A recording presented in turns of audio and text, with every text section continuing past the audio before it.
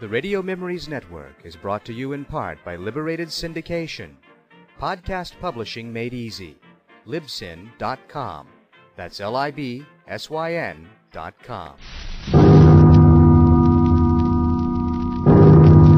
Escape. Escape tonight to Paris of 500 years ago.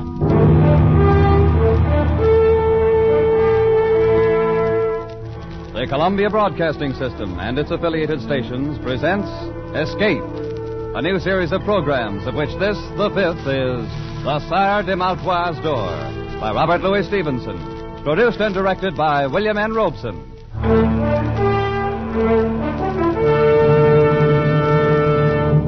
The pen of Robert Louis Stevenson has been an avenue of escape for 3 generations. Our grandparents thrilled to the macabre metamorphosis of Dr. Jekyll, just as we will never forget the nursery menace called Long John Silver. Tonight we escape with Robert Louis Stevenson down another avenue, which leads to Paris in 1429, and the amazing adventure of the Sire De Mealetroits Door.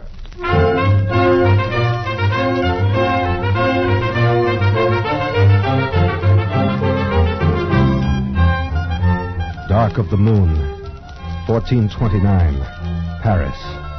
The House of Burgundy holds the throne of France, and English men-at-arms patrol the narrow streets.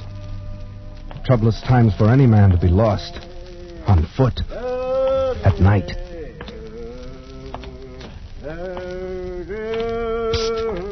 You there! Over here by the wall. What's this? Now the shadows themselves are speaking. I'm no shadow. A real live human being. I've managed to get myself lost in these confounded alleys. Can you tell me where I am? Well, now, a fine young cavalier, no less. And he's lost. I'm trying to find the Beau Sant Inn.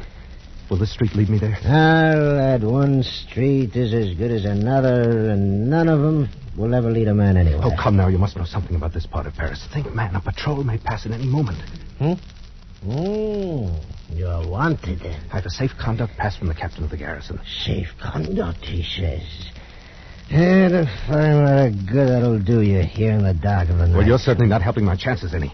No, lad. The only safe conduct you have is that sword swinging at your side. Wait, quiet. A patrol. They're coming this way. I'm inclined to think you're right. I've got to run for it.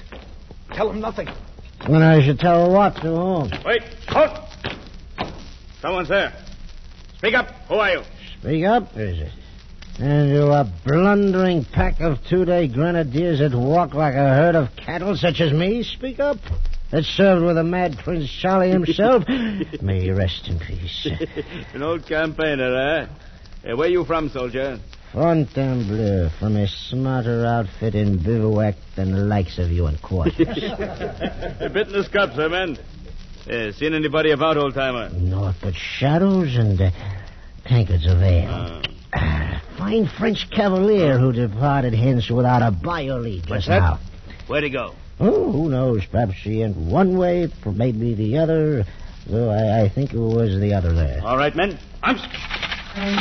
French cavalier, eh? We'll have him like a fowl in a spit. Spread out. Cover the street. Keep an eye out. Don't let him slip away between you. Forward now. Search every corner.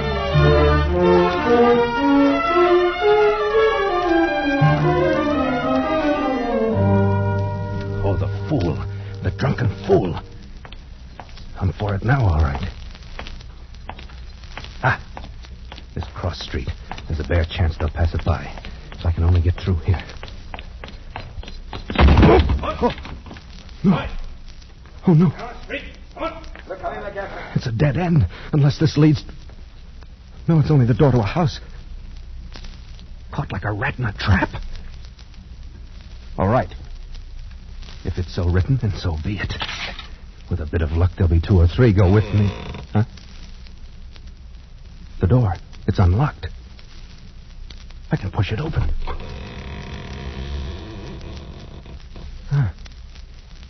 Black as the mouth of hell inside.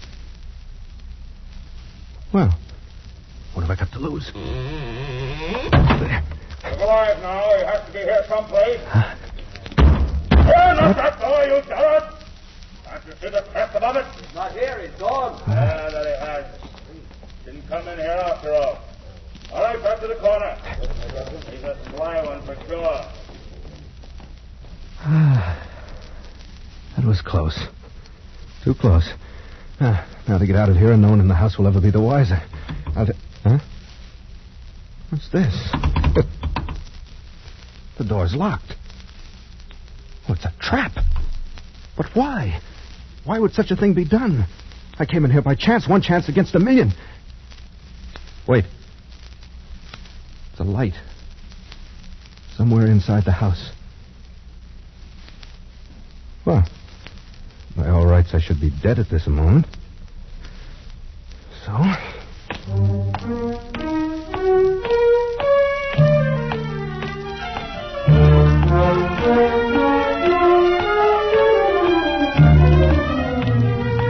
Come in, young man.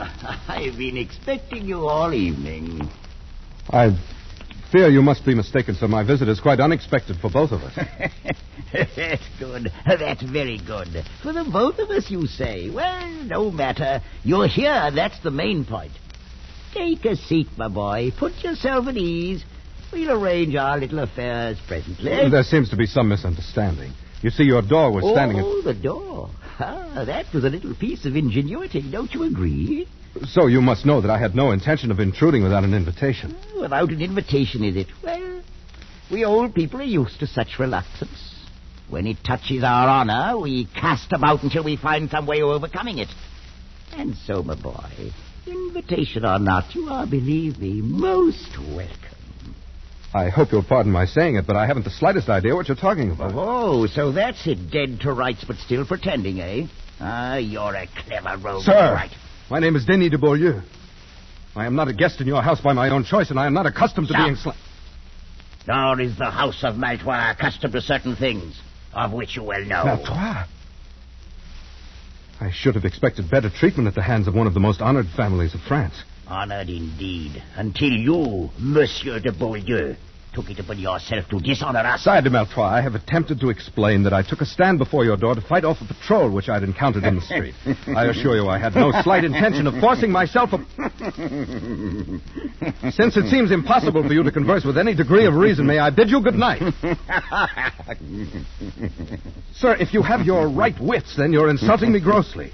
And if not, I have no desire to spend further time with a lunatic. You young fool. Thinking to get away so easily. No power on earth can make me stay here any longer, even if I'm forced to hack that door of yours to pieces. Ay me. And now, will you please sit down, my dear nephew? Nephew? You lie in your teeth. I said sit down. You think for a minute that I made a little contrivance for the door and stopped short with that? If you want to be bound hand and foot until your bones crack inside of you, then get up. Try to get away. But if you'd rather stay a free young buck, agreeably conversing with an old gentleman, sit where you are in peace. You mean, then, I am a prisoner here? I stated the facts. Draw your own conclusions. Ah, fair Francois, come in, come in. Thank you, Messiah. Tell me, how is she? A little better frame of mind, I hope? She is more resigned, at least, Messiah. Well, now, isn't she hard to please? A likely stripling such as this, well-born, and her own choice. What more would the jade wolf have, If you'll pardon, the situation is not usual for a young damsel. It is somewhat trying to her blushes. Trying, is it? Ha! She should have thought of that before the dance began. She called the turns, and now she'll do the pay. At the risk of being presumptuous, may I ask who she is? You hear that, Père Francois? Monsieur de Beaulieu wishes to know who he A fiery is. horse with the speed of light, a cloud of dust, and a hearty hi-yo I am pleased that you find my most casual remarks The Lone amusing. Ranger. So, you'd like to know who she is. Very well. After all, you really should know, young fella. It's only fitting for you to be introduced properly. Come along, come along. I'll take you into she, This all is right. the legend of Aye, a man and that's a horse. the reason I and how planned they the met. whole thing. The story of the Lone Ranger stubborn young and his scoundrelly great horse blackguard. Silver.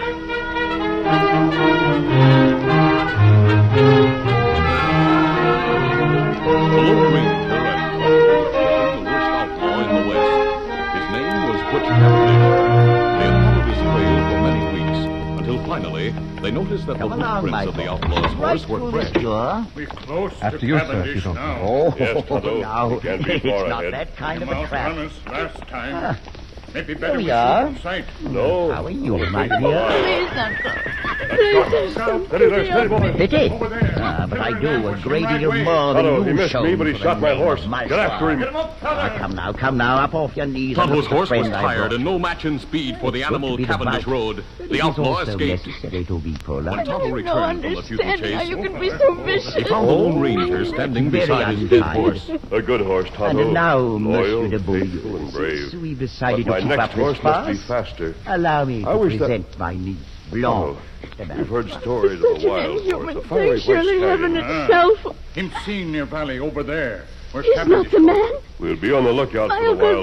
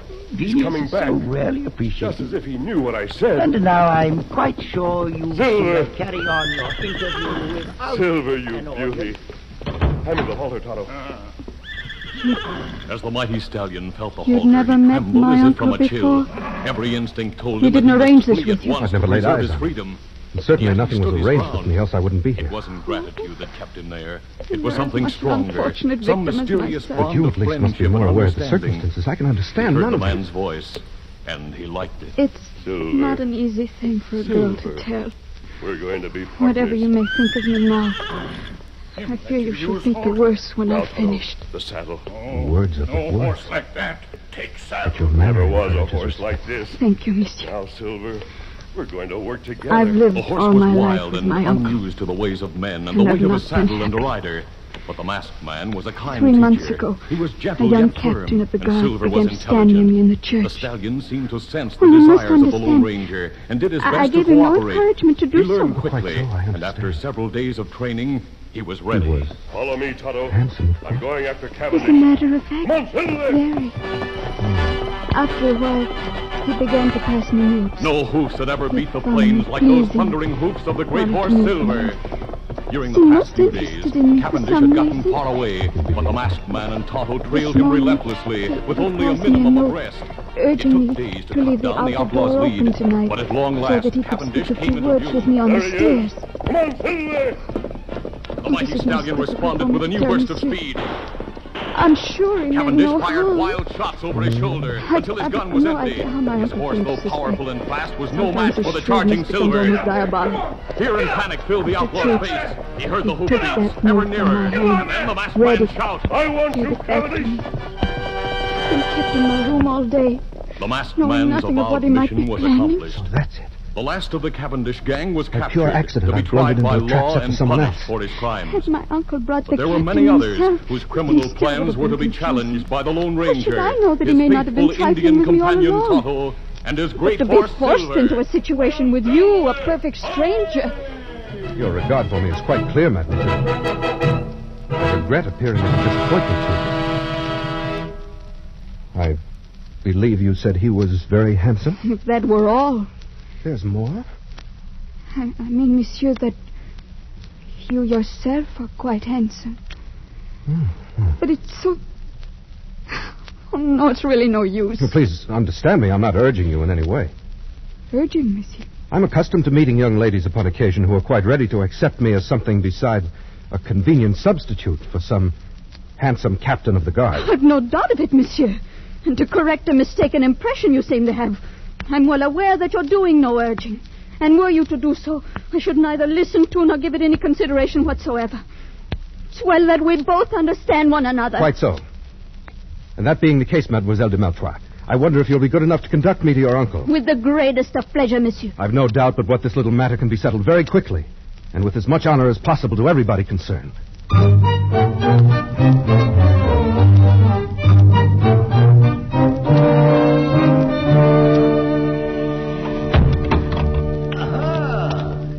The full 2 hours weren't necessary. Already harmonious accord rises triumphant. On the contrary, Sire De Mealetroits, your assumption is entirely false. Oh, what a pity. Well, Père François, there's nothing to it. We'll simply have to wait a while longer. As you say, Messiah. I fear it may be much longer than you think. In fact, forever. That's a very long time indeed. And you, my dear niece, what are your sentiments in the matter? I will not marry this man. Do what you may, uncle, I will not marry him. Right back where we started. Can it be that our young friend is lacking in perception, Père François? It is possible, Messiah. I'm not at any rate lacking in a sense of honorable conduct. Dragged in here against my will, I've addressed your niece in the manner of a gentleman. I found her charming, lovely, delightful. Monsieur. But now I have the honor of declining your offer of her hand. Let that end the matter. It's not as simple as that. Take a look from my window there, and tell me what you see on the wall beneath it. What do you mean? See for yourself. Whatever it is can have no bearing on the matter. There's an iron ring set in the wall. Quite so, and fastened to the ring? A rope. Right. So we have two elements. And to complete our little diagram, we need a third one. That element is, at the moment, firmly attached to your body. I'm referring, sir, to your neck. Uncle, no. And may I inquire the purpose of the dogs there in the courtyard below? Are they also a part of your devilish plans? My dear young man, a body doesn't hang in ropes forever, you know. You maniac. Even murder doesn't stop you. Ooh, that's such a nasty word. Let us confine ourselves to the bald facts. At the end of your 2 hours, you will prepare yourself either to marry my niece or to kick out your life while you swing at the end of that rope. There's no other alternative. I think there's one. Between gentlemen, at any rate. Arm yourself, sir. You fool. You think for a moment that if I'd regarded your sword as a threat, you'd still be wearing it? Père François, will you open that door to the passage, please? Of course, Messiah. I'll be most happy to. Gentlemen, show this rash young buck the color of your steel. Whether he likes to admit it or not, Monsieur de Beaulieu, one day a man grows too old to fight his own battles and must hire others to do it for him. Close the door, Père Francois. Then you'll not fight? Do I seem a fool? There'll be no fighting and no haughty refusal to marry my niece. You found her charming. Well and good. But I'll tell you this. Were she as common as the Paris road, more hideous than the gargoyle over my door, you'd not spurn the hand of a Maltois and never live to tell of it. Alive and married you'll be, or dead and hanging from that window, and soon after, food for the dogs. It's one or the other. So, make up your mind.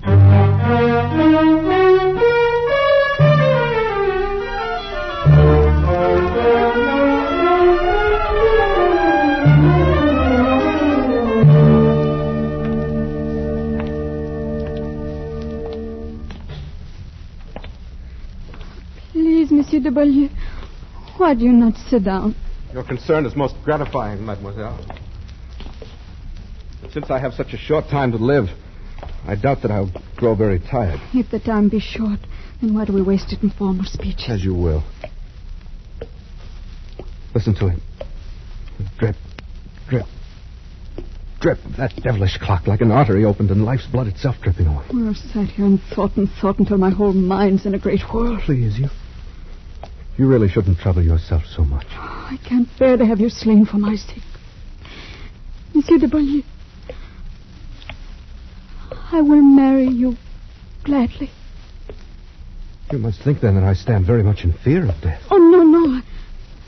I've had reason to see that you're no coward. I've asked for no pity. If the thing has to be, then that's the end of it. Oh, sir, you misunderstood me.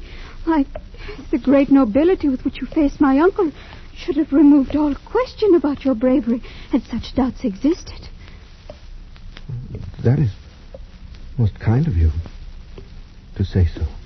Not, of course, that anyone could raise such questions once they'd seen you. Death's another incident. That's all. Oh, but life's a better one. You'll agree, then? I'm afraid you underrate the difficulty. What your generosity offers me, my pride prevents accepting. In this moment of noble feeling toward me, aren't you forgetting what you already owe to someone else? Monsieur,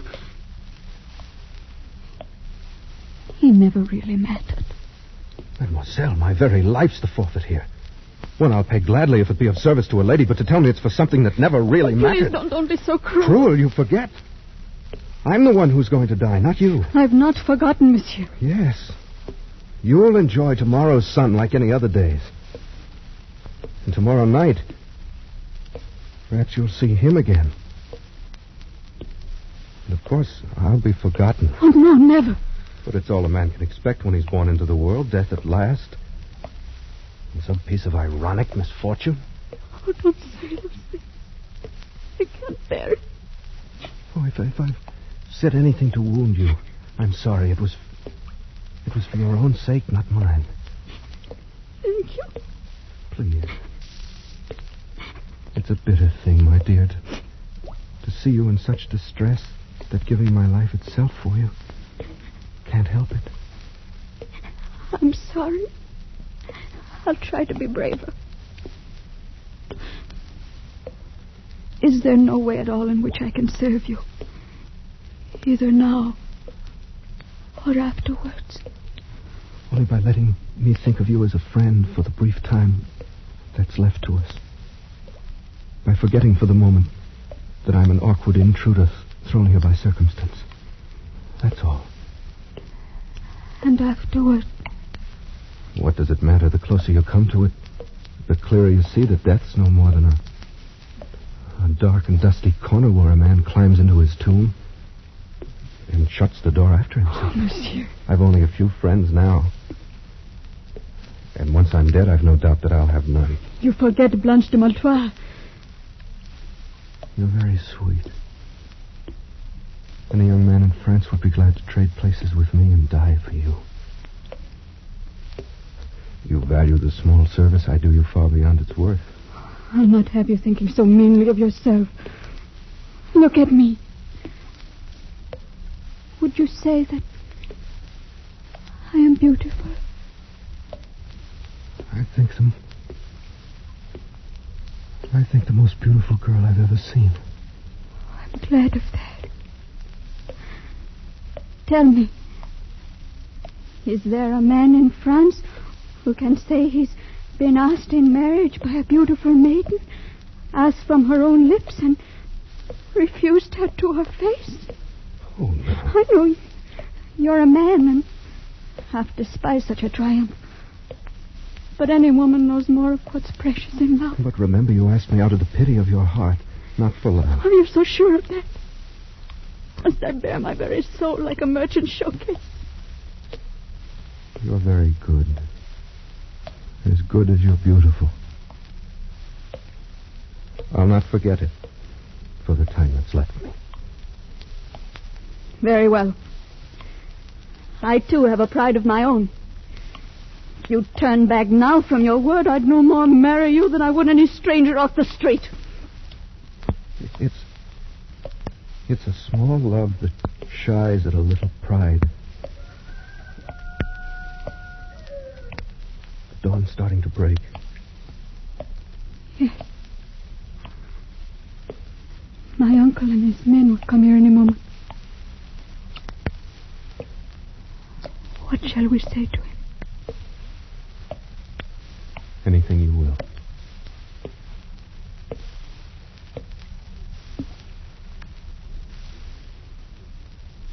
Oh. All of my life I'll weep for you. And weep the more because it was you. If I'm wrong, it's a great price I'm paying for it. One I'd not pay if I didn't care for you so dearly. Careful. Oh, no, it's you who are being kind. It was in the moment your uncle brought me into you and you raised your face to look at me. That's when I knew. Oh, strange. For it was then I felt it, too. Well, you've seen already that I'm not afraid to die. Oh, you're not. I know it. Blanche, is it really true, not something born of pity? I swear by all that's holy. I love you, Denny. Oh, my beloved. And I can tell you now that I love you, too. Even after all you've heard. I can remember none of it. The captain's no name. No matter. I love you. Oh, my darling. I love you more than my life and my soul. Blanche, my darling, I love you. I love you, Blanche. Well. Uncle. Well. It's most gratifying to see this little matter settle in such a congenial fashion. Good morning, my dear nephew. I have nothing to say to you, sir. You're a vicious and unprincipled old man. Oh, that's most ungracious of you. No. At the very worst, I'm no more than a very wise old man. One who's lived a long time and seen a great many remarkable things. An old man who's learned all about such mysteries as the love of life and love.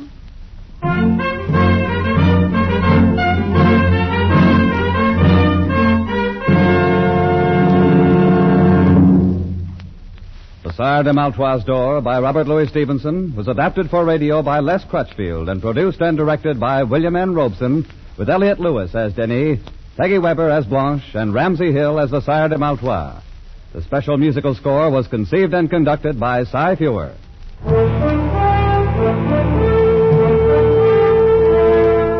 Escape is presented by the Columbia Broadcasting System and its affiliated stations each week at this time. Next week, we invite you to escape to Egypt of 3,500 years ago with Arthur Conan Doyle's fascinating tale of the Ring of Thoth. And so good night until next week at this time, when again it will be time to escape.